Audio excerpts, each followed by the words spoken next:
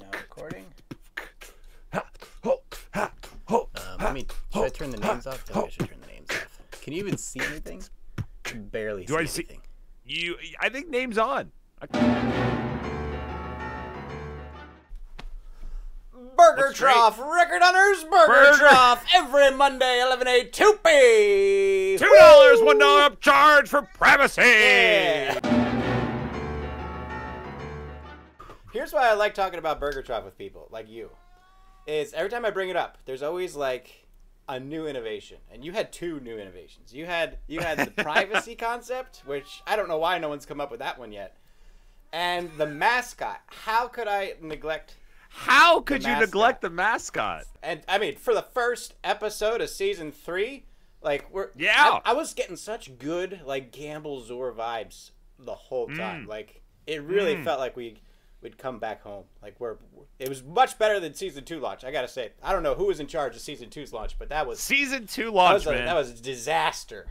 You know? So things that have been established that I need to kind of I just want to get them out there so people already know, so we're not reinventing the wheel as we continue to invest in this concept. So as I said, I didn't mention the drink menu, and that has always been a joke. Like there are no drinks. It's the saltiest stuff on earth, and there are just no drinks, no utensils, no napkins, no nothing. The other thing we didn't get into is why is everything so cheap? This is all the food that the other burger joints couldn't sell. Oh. It was clearly not touched, but it was left on the table, which means you can't necessarily, sell it. Oh, okay. But, yeah. I mean, again, and so like the legal team for this company is it is solid, it is airtight. Like you could have a meteor crash down in the middle of Burger Trough on fire before you get there. And then you walk into the Burger Trough, get caught on fire, and then try to sue because they didn't close the restaurant because it got hit by a meteor. You would lose that lawsuit because it's already in the fucking contract. And I did like your idea, though, of just the fancy waiter. Just like that tongue-in-cheek, like, this is not Burger Trough, but, Burger Trough. No, it's the whole service staff is of the utmost formality. Yes, like they are at the and there's a lot of them peak as of formal request. And as you said, there are too many. It's too many. It's obviously too many. Yeah, and they are so polite and so just saturated in mannerisms, and their people are large and making loud noises while scarfing the food. It's a great juxtaposition. I cannot wait to be one of the first customers in the first Burger Trough. Record has 11A2B. We're going to try to break record last week, but now we're going to try and do it this week. Ah! But I think chat really hit on something here. It says, as I said, all the food they get is from the leftover food from the other burger joints. There's pizzas being delivered that, people aren't paying for, or the wrong order, or gets sent back or whatever, right? Okay. And, the logo or like the slogan for the pizza deliveries, it's Burger Trough Pizza Delivery. They're not that dirty.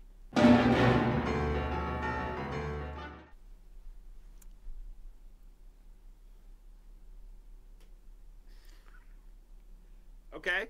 Okay. Yeah. It's $5 with delivery already included. And okay. You don't control what the pizza is. It could be like a small plain.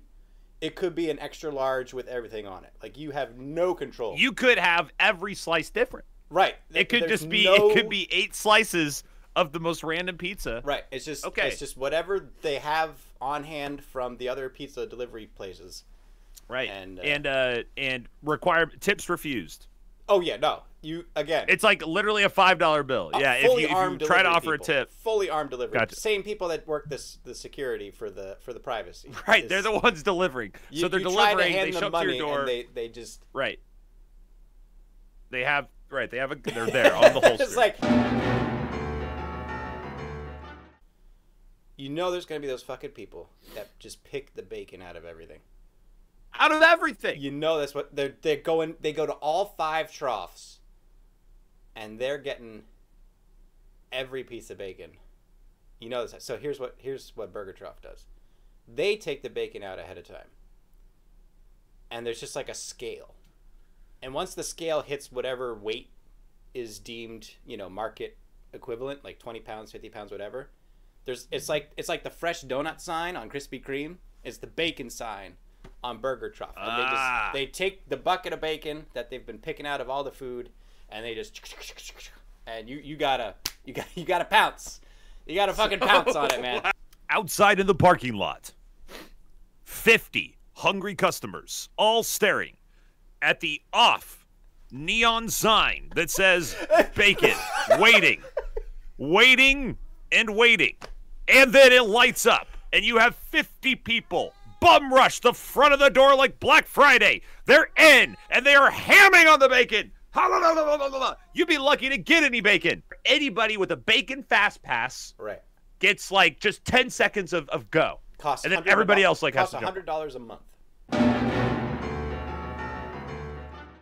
That's the customer loyalty. Is once you have all the diseases, now you're like immune. Like you have built up an immunity to Burger Trough, and you can start cashing in. You try to bring your friend over, and you're like chowing down, and your friend's like trying to match you pace for pace. Chowing. You're like, no, stop, trust me. It's like, but you're going crazy. I was like, I know, but please, don't. Save yourself. It's your first time. It's your first time. You'll thank me tomorrow morning. Trust me. Look, what are we doing? There tomorrow, today, 11A2P for that. For what? Oh, record utters, right? We're gonna set a record tomorrow. Yes. Right. I hope so. Maybe. I mean, we're gonna be talking about Burger Trough. It doesn't matter. Don't ask for a drink.